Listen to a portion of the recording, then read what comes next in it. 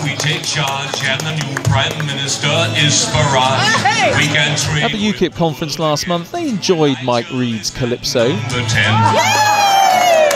But the mock Caribbean accent was not a hit with others, and now the former Radio 1 DJ says he's asked the record company to withdraw it from sale.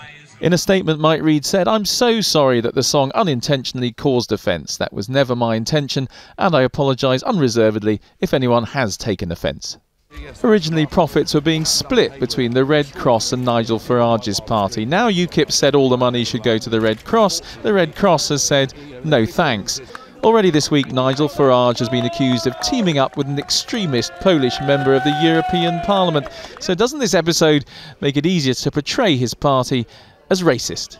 I don't think that the song is racist. I think it was meant as a piece of light satire, and fact is that really it should have been taken in that way. This afternoon you could still buy the Calypso as a download, and opponents of UKIP were happy to see them in some discomfort. I think they got it wrong. I'm sure it started as fun, and I know Mike Reed, and the fact that he has apologised I think is the right thing to do, but they shouldn't have done it in the first place. I mean, we know what their immigration policy is, and they're already stereotyped as not liking any sort of person who's foreign, and yet what do? They produce this sort of stunt mimicking Jamaicans in a calypso.